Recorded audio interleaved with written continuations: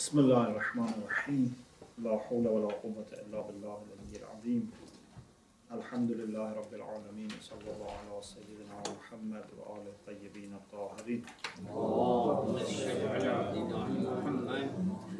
اللهم أخرجني من ظلمات الوهم وأكرمني بنور الفهم اللهم افتح علينا أبواب رحمتك وانشر علينا خزائن علومك برحمتك يا أرحم الراحمين. السلام عليك يا أبا عبد الله وعلى الأرواح التي حلت بفنائك. عليك مني سلام الله أبدا ما بقيت وبقي الليل والنهار ولا جعله الله آخر العهد مني بزيارتك. We continue our discussion about shukr. This is the third session about shukr. And we started reflecting on the hadith about haqiqat al-shukr. What is the reality, the nature, the essence of gratitude? The last hadith that we recited was about pardoning. If you are given by Allah subhanahu wa ta'ala power over someone who has done bad things to you, who has wronged you, the gratitude requires to forgive and pardon that person. We talked about this. The next hadith is from Imam Baqir alayhi salam. Istakthir لنفسك من الله قليل الرزق تخلصا إلى الشكر. If you have been given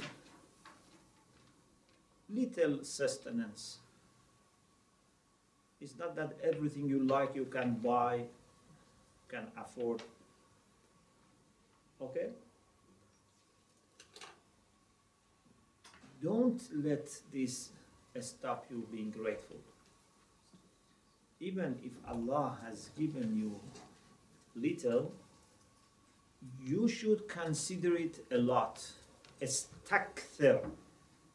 One of the meanings of Bab istif'al is to find the object with some quality. Like for example, istakthara means wajadtuhu kathira. Istaqalla means wajadtuhu qalila. So, if you have been given little sustenance, try to consider it a lot so that you can reach the position of being grateful. تخلصاً إلى الشكر. Those who are grateful, they never underestimate the good that they have received. Even if they receive little, still they never forget. If you help them once, they would always remember and thank you. If you have been given lots of resources, lots of money, lots of risk, you have to be thankful. But even if you are poor, still you have to be thankful. Nothing should be underestimated. The fact that you have your life from Allah subhanahu wa ta'ala, you have health, you have family, you have friends, you have Imam. Many things are there that you should be grateful for. So don't just look at your pocket and say, if my pocket is full, or my bank account is full, I'm going to be thankful. Otherwise, I'm not going to be thankful. This is not good. It's like, for example, you grow up your child, you do everything for him, send him to very good school, buy for him dress, arrange his transport, but for some reason you don't give him that much pocket money. Maybe you think if I give him pocket money a lot, maybe it's going to be wasted, or maybe he's going to lose his focus on his study. But you have already done lots of things for him. Or he never ate too many sweets. Yeah. So he shouldn't say, because he has not given me 50 pounds, for example, today to put in my pocket, so he has not done anything for me. So what about your upbringing? What about putting you in this school? What about your dress, your school fees, your transport? Everything is provided. Just don't look at the pocket money. استكثر لنفسك من الله قليل الرزق تخلصا إلى الشكر. In order to get into a position of being thankful, try to consider the little risk that you have received as abundant, as something which is great. So which means don't underestimate, try to appreciate and feel really in debt to Allah subhanahu wa ta'ala. Imam Sadiq alayhi salam said,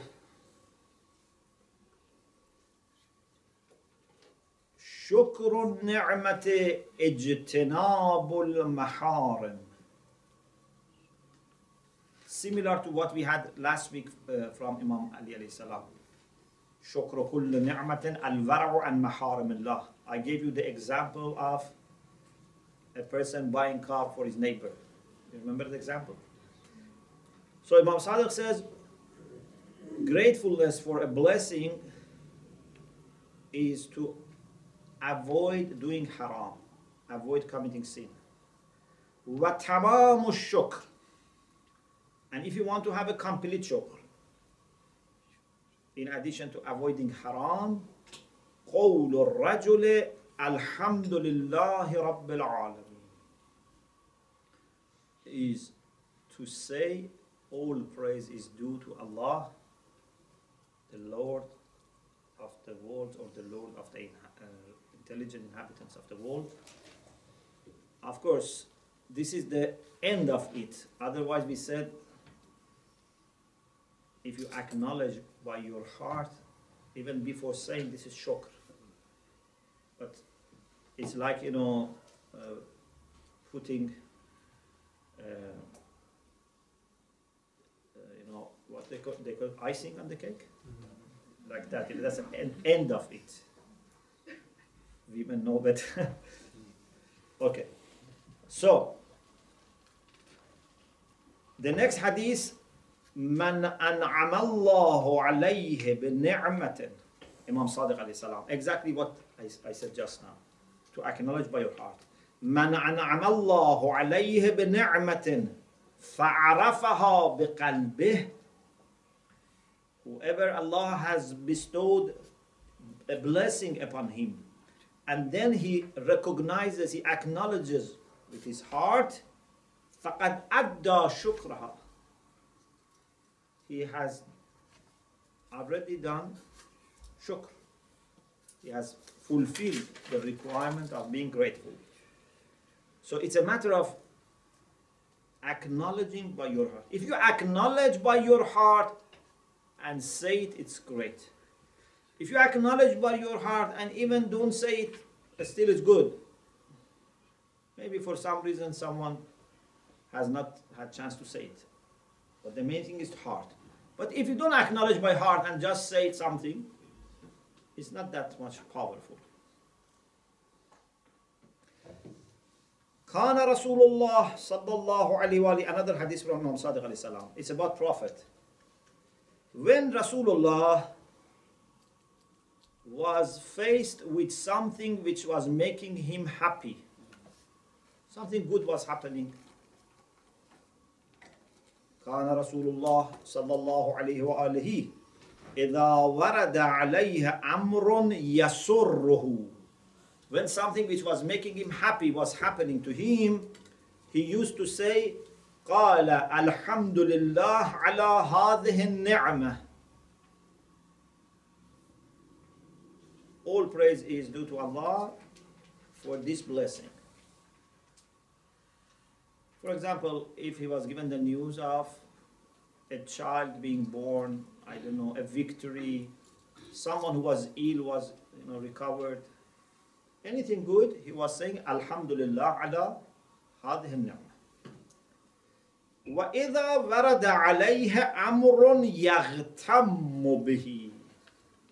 And if he was facing something which was making him sad, يَغْتَمُّ, gham is grief, something that made him sad, still he was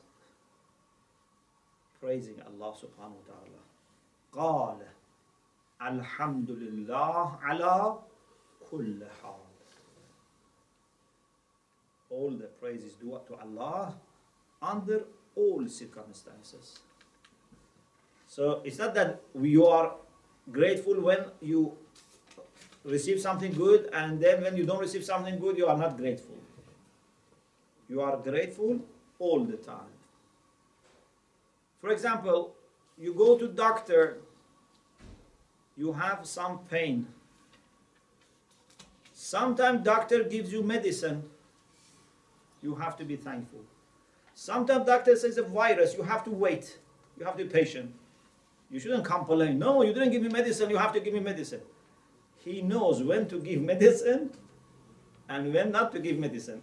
In all circumstances, you have to appreciate. Yeah? You see, some people sometimes fight the doctor, why you don't give me medicine? Give me something. But he says, you have to just be patient. So, if Allah gives us something that we, with our little understanding, understand and appreciate and are happy, maybe sometimes He doesn't give you something to celebrate or enjoy, but still that is something that you have to be grateful. Alhamdulillah ala kulli hal. Once I think I gave you this example, or some of you, that there was a person who was a very famous, Sufi master, and he asked a young man from Balkh, the city of Balkh. Balkh is now in Afghanistan. So he asked this young man,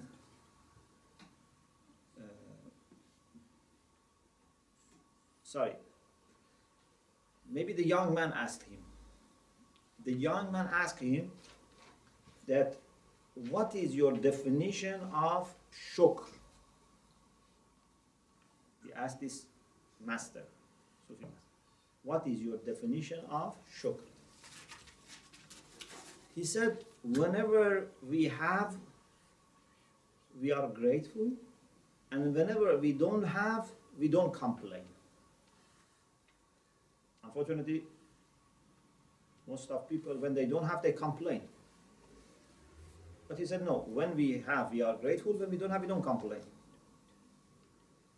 This young person said, this is something that dogs do in our city.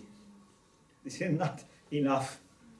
In our city, if you have a dog, for example, shepherds, had dogs, yeah?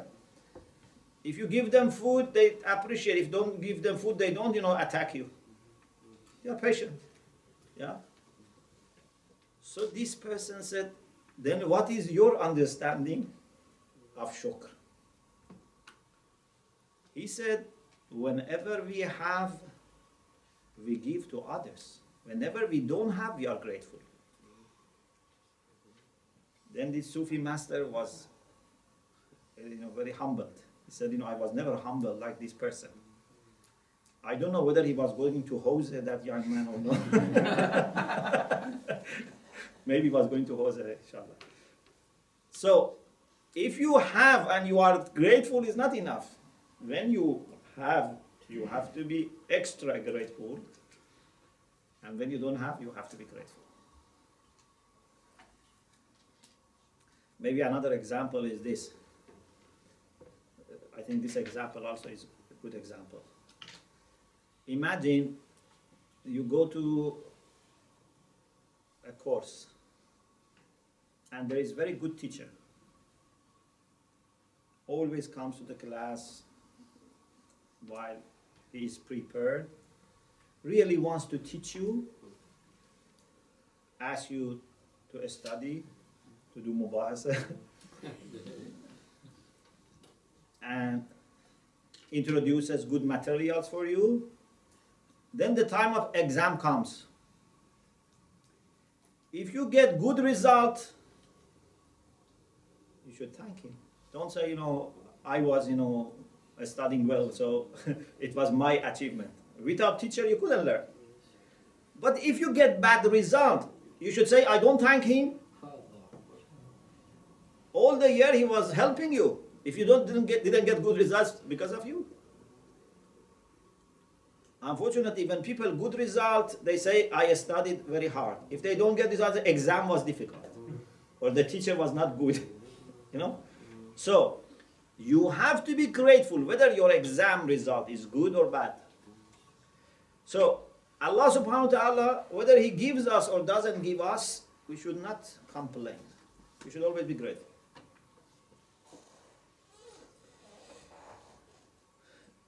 There is a quotation from Misbah al-Sharia, which is attributed to Imam Sadiq alayhi salam.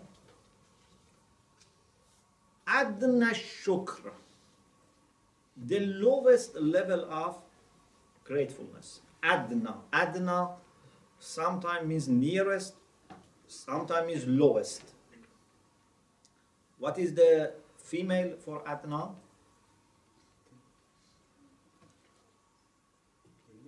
Dunya. Adna is male for male, dunya is female. Muzakkar, muannath. Yeah? Adna, dunya. Adna shukr, the lowest level of gratefulness, is ru'yatun ni'mah min Allah, is to see that the blessing that you have received comes from God. من غير علة يتعلق القلب بها دون الله, without connecting it in your heart to any cause other than Allah. You see it coming from God. If there have been other people involved, that is under God, not independent from God. Maybe other people have helped you, and inshallah we will say that you have to be grateful also to the people who are occurring in the process, but not independent from God. You should see, should believe that it comes from Allah subhanahu wa ta'ala. وَالرِّضَى بِمَا أَعْطَى. So first, you see it coming from God. Second, you should be pleased with what He has given you. وَأَلَّا تَعْصِيَهُ بِنِعْمَتِهِ. Don't disobey Him with the same blessing that He has given you. If He has given you a good voice, don't use it for sinful singing. If He has given you beautiful face, don't use it for haram. If He has given you money, don't use it for haram. If Allah has given you intelligence, you are very sharp, don't use it for making, plots against people. So use that ni'mah in pious way. Allah ta'asiyahu bi-ni'matih. Don't disobey Him with His own blessing. وَتُخَالِفَهُ بِشَيْءٍ مِّنْ أَمْرِهِ وَنَهْيِهِ بِسَبَبِ نِعْمَتِهِ. Don't disobey Him in what He has commanded or prohibited because of this blessing.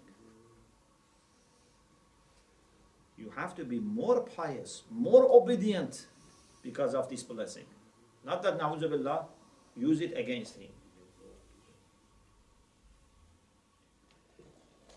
So, if you reflect on these hadiths, then you realize that shukr is not just saying Alhamdulillah or Shukran Lillah. Shukr is a matter of understanding, ma'rifah. It's a matter of acknowledgement of the heart. Sometimes you understand, but you don't acknowledge. Do you accept? Sometimes you see that someone has helped you, but you don't want to acknowledge. Sometimes, unfortunately, it reaches the point that even when people have done good to us, we take it as a bad sign. For example, my mother-in-law gave me this dress because she wanted to say your dress is not beautiful. She didn't mean this, she just wanted to give you this dress. You say no. She gave me dress meaning this. Or for example, if it says, something as advice, you can take it in a bad way. It's possible. So, first you have to understand what you have been given, then you have to acknowledge it as a kind of blessing, as a kind of grace, and therefore you should develop more respect, more love for the one who has given you this. It can be a person, it can be Allah subhanahu wa ta'ala, because shukr is not only for Allah. Shukr is for Allah, shukr can be for people, and inshallah we will talk about shukr for people also. So, a matter of understanding, a matter of acknowledgement, and it would lead to acting in accordance to the pleasure of what who has given you. When you acknowledge that he has done a favor to you, he has blessed you, then automatically your attitude towards that person improves. You feel more humble, you feel more, appreciative, and you would not do anything against him. Actually, you try to do something to please him. Yeah? Because when someone gives you something, you should try to return. If you are not able to return, at least appreciate. But if you don't return and you don't appreciate and use what he has given you against him, then it's really a sign of being a very ungrateful person, a very bad person. So this is the reality of shukr. The next hadith is about who are the most grateful people. Amir al-Mu'minin alayhi salam said, Ashkarun nas. What is ashkar? Ism tafdhil, yeah? Superlative. Ashkarun nas means the most grateful people. Aghna'uhum is the most content. Qana'a, content. Yeah? Ashkarun nas aghna'uhum. If you are a person who is content with what he has been given or she has been given, you are very grateful. Those who are content, they always try to appreciate what they have, and even if they, for example, want more, wanting more doesn't make them forget what they already have. Yeah? You can really enjoy what you have and say to Allah, if possible, please give me more. But not saying, you have not done anything, you have not done enough, for me. When are you going to be giving me? No. So, those who are more content, they are more grateful. وَأَكْفَرُهُمْ لَلنَّعَمْ. Akfar comes from kufran.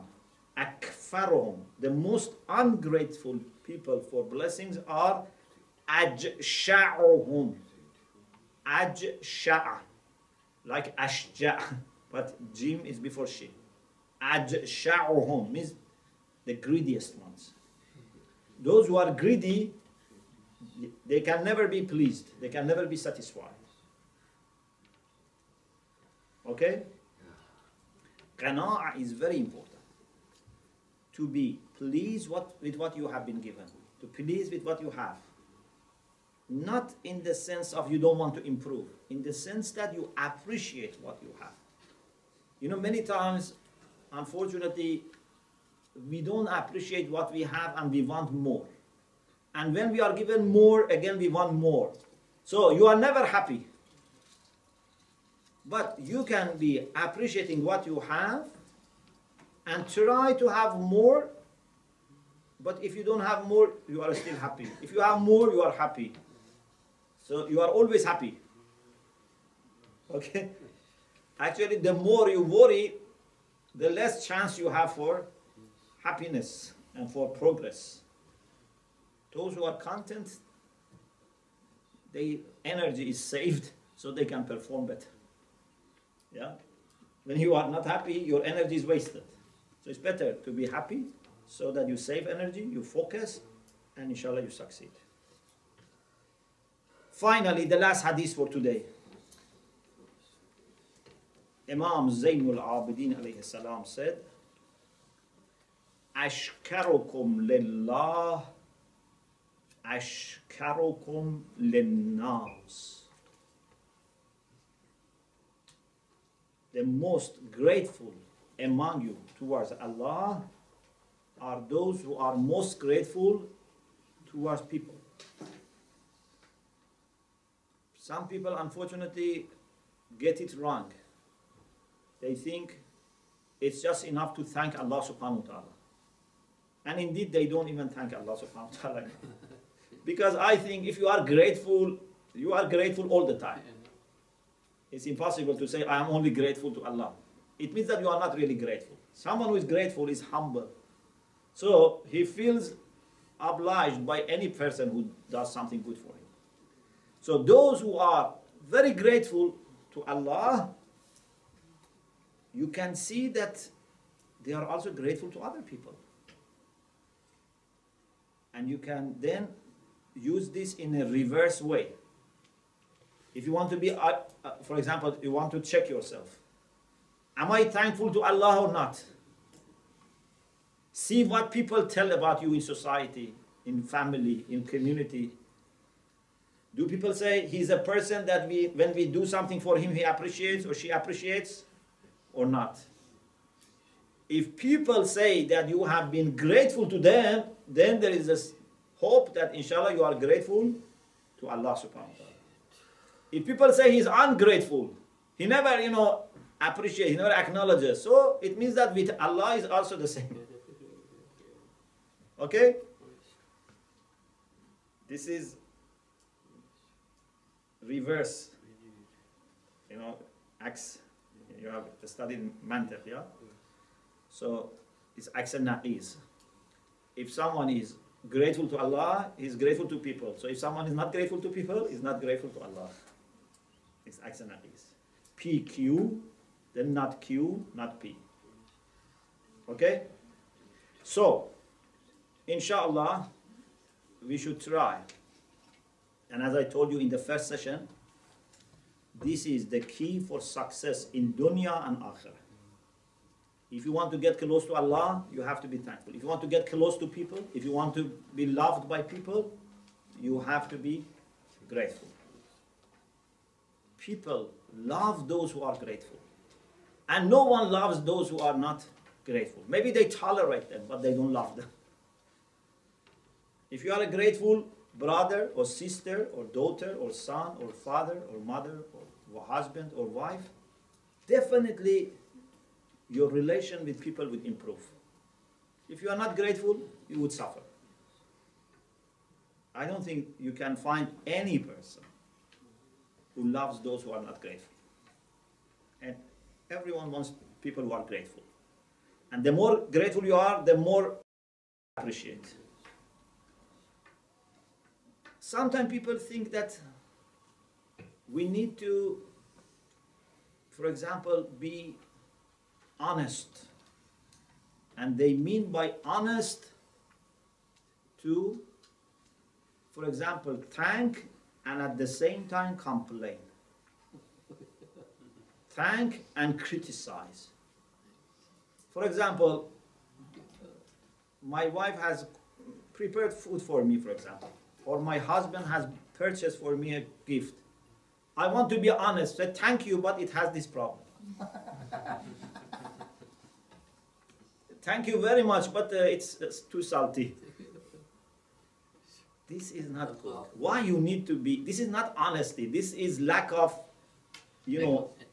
intelligence. You are, spoiling. Even sometimes,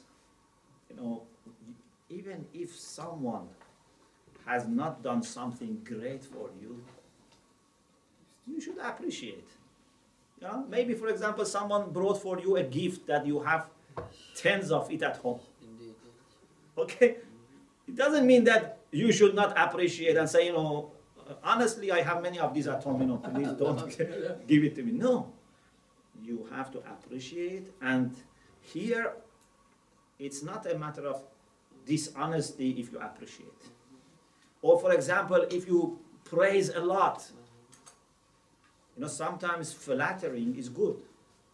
Flattering in order to deceive people, it's bad. Yeah? Many ulama say, for example, if you flatter your teacher, it's good. If you flatter your father, mother, it's good. Yeah? Sometimes you have to flatter your children to give them confidence. You say, you are the best child, the most trustworthy child. You are the most beautiful, for example. This flattering is not bad because you don't want to deceive. You want to encourage, to give him confidence, and this can help. So you have to understand the difference between being dishonest and being honest but in a positive way. If I don't say your problems in order to help you to gain or keep your confidence, this is not bad. In the end, it should be with good intention for pleasing Allah subhanahu wa ta'ala. And even, I remember,